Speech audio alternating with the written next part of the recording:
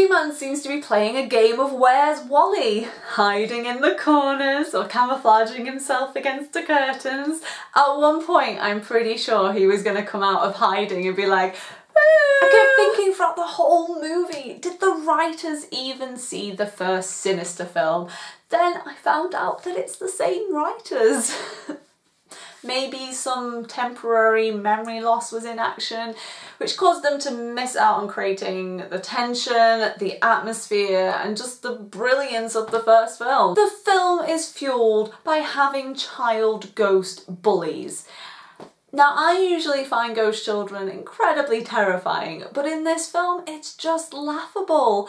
Throughout the film, the ghost children and real-life humans have squabbles like they are on the school playground, and the adults weren't any better with their cartoon acting and cliched characters. The young child keeps stating how he doesn't want to watch anymore, referring to the snuff films in the basement.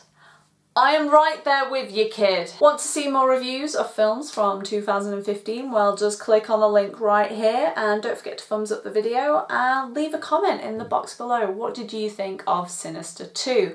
And don't forget to subscribe to Leah Have a Reviews.